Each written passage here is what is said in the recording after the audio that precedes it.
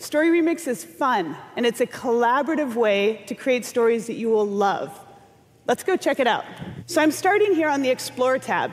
This is where I can browse my entire collection of photos and videos. Thanks to Windows and the power of AI and deep learning, Story Remix can recognize people and objects in photos and videos. So now I want to use my collection to create my own story. So I'm going to go to the Create tab. So here we have a video that Story Remix has already made for me. And what's really unique about it is that footage was captured collaboratively by all the parents who were at that game. I just set up a story, and I invited them to join.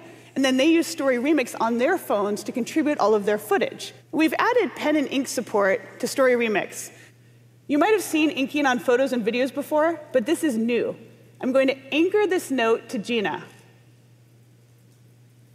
OK, now check out how the note follows her as she moves down the field and evades this defender.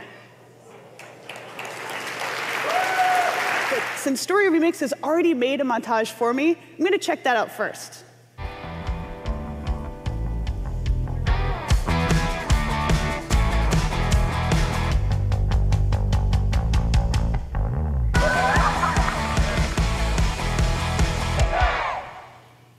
But I want this video to be all about Gina, my MVP. So to do that, I just touch her thumbnail, and Story Remix will redo the entire video with her as the star.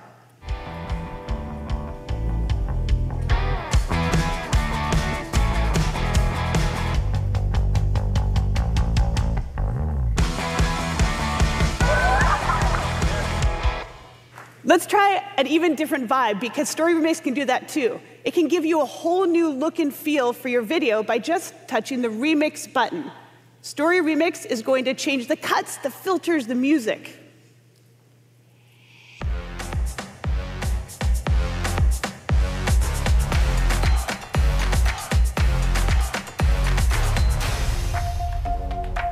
This is brand new.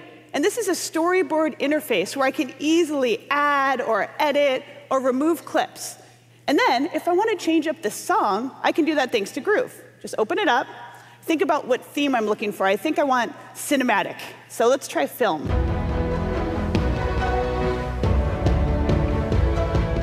OK, let's amp up the intensity on that one. OK, now I'm going to select that one and watch how Story Remix redoes all the cuts to match the beats of the song. This saves me a ton of time, because it means I don't have to re-edit my video every time I change the song. So I came here to look for inspiration for that final clip. So there's that fireball that caught my eye. And I do have an idea of what I want to do with this fireball. So let me move the video to right where she kicks her soccer ball.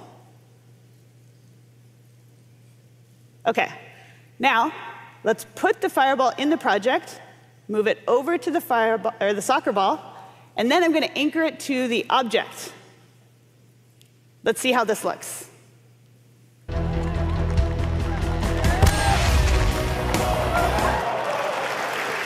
Aha! Here's an explosion. That'll do. Let's place it in my project, move it into the goal. Let's watch it.